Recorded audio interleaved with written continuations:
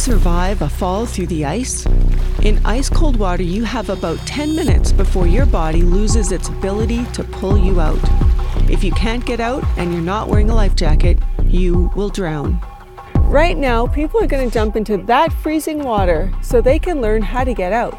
It may seem crazy, but what they're going to teach you is how you can survive a fall through the ice. In the first 60 seconds, your reaction will be cold shock and you'll start to hyperventilate. You can inhale up to 1 liter of water in a single gasp, so don't panic. Take slow, deep breaths and keep your head above the water so you don't drown. You'll start breathing normally again in about a minute.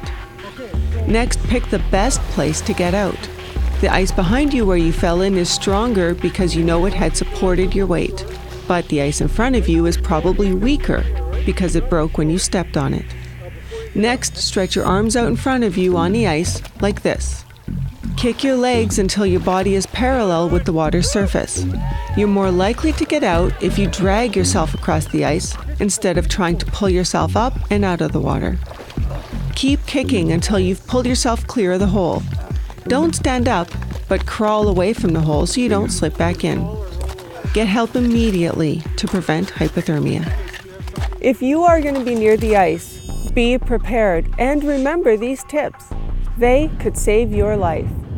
For The Safety Factor, I'm Jennifer Valance.